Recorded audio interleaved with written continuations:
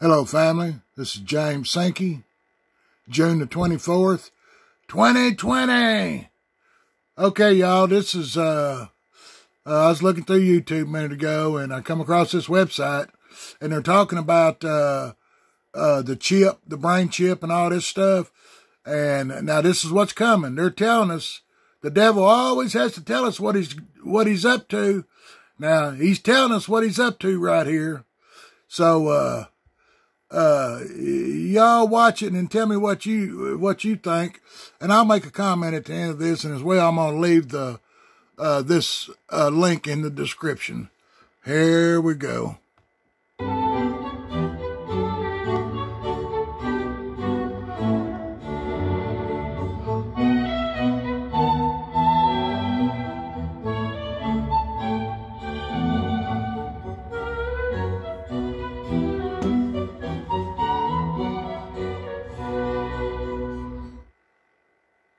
We no longer have intelligence services.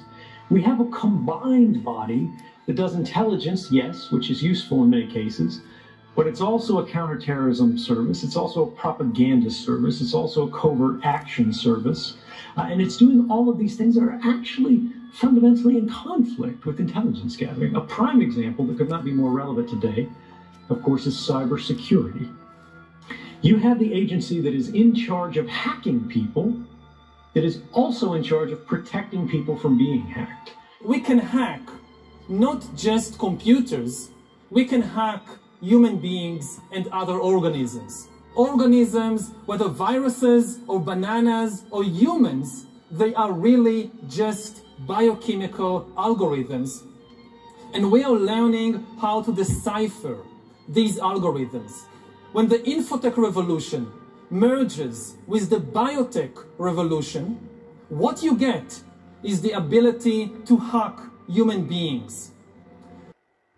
Intelligence before the end of next year. And then the interface to the chip is wireless. So you have no wires poking out of your head. It's basically Bluetooth to your phone.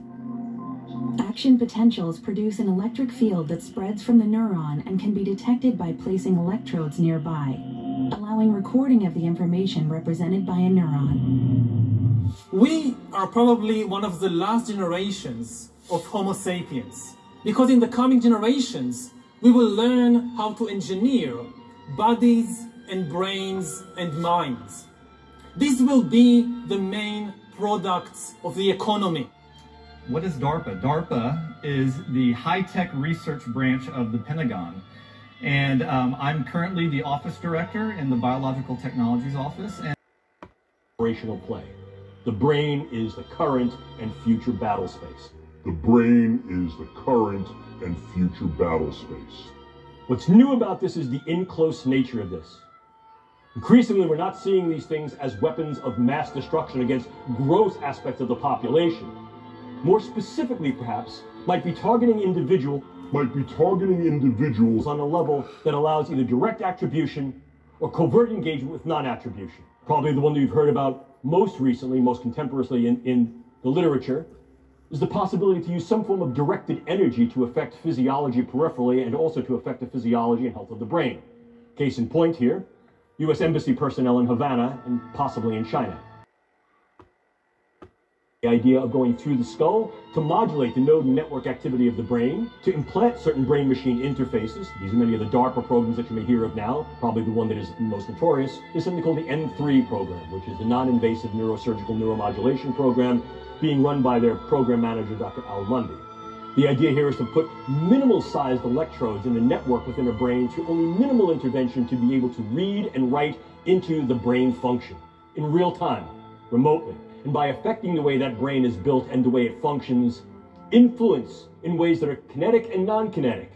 The attitudes, beliefs, thoughts, emotions, activities. Look at the power that understanding, tools, and techniques the brain sciences afford. Speaking of mind control, is that Facebook's next potential step? I mean, they seem to be getting into just about everything else. And that includes work around direct brain interfaces, that are going to eventually one day let you communicate using only your mind.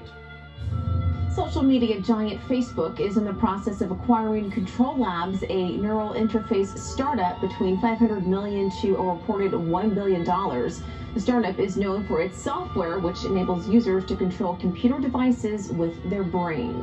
We took the electrical activity of the brain directly, decode that electrical activity, and use that to directly control devices. That's the heart of a neural interface. Further, most recently, just a few weeks ago, it was announced that you could then aerosolize nanomaterials.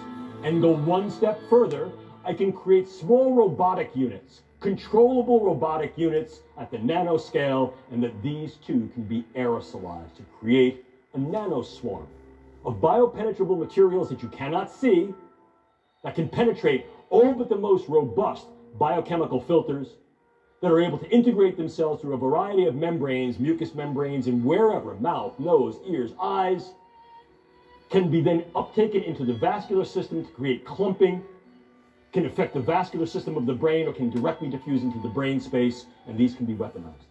I'm going to show you some software that I wrote.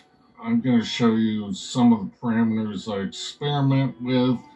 The learning rate obviously can cause learning disabilities. This is a genetic factor. It can be altered in many different ways. Forgetfulness, we can create dementia, Alzheimer's, and other neurological problems. Pleasure causes runaway reward process, such as addictions and other things.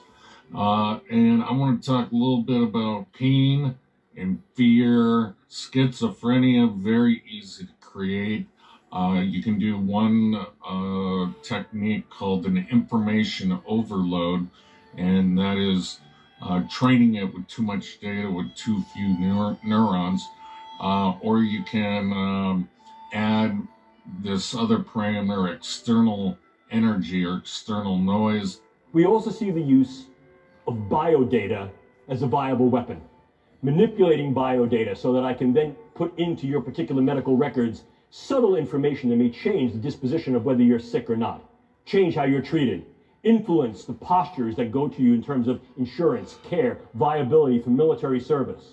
By altering that information, by changing those data, by purloining those data, I essentially change the you of you. Okay, so how many of you folks are going to go along with this system? Y'all know this is part of the beast system, the New World Order, and they're getting it ready. This ain't no bullshit. They ain't went through all this stuff just for the hell of it. They're going to lay it out, and you're going to take it. Or will you? Well, that's yet to be seen. And I think it's probably a good time right now for everybody to start praising the Most High God, because your ass is on the line. How are you going to resist these people? What are you going to do? You going to stick a gun in their nose? If you even got one. Most of y'all ain't even got a damn gun. Well, you better figure it out, because it's getting real close. Y'all going to have to make that decision. And there ain't no damn fence riding. You're either going to be on one side of the fence or the other. So don't think you're going to get away with riding in the middle, because it ain't going to work. So I suggest, like I normally do, stop sinning, repent, get up on that straight and narrow path, abide by the 10 Commandments of God's law, turn back to the Most High. That's what He wants. He don't want to see anybody go to the fire, neither do I. So, I pray you all get it. Because if you don't get it, it's going to get you. This is James Sankey, also known as the Hillbilly Hebrew, signing out. Love y'all much. All praise to the Most High God of Israel. You know it.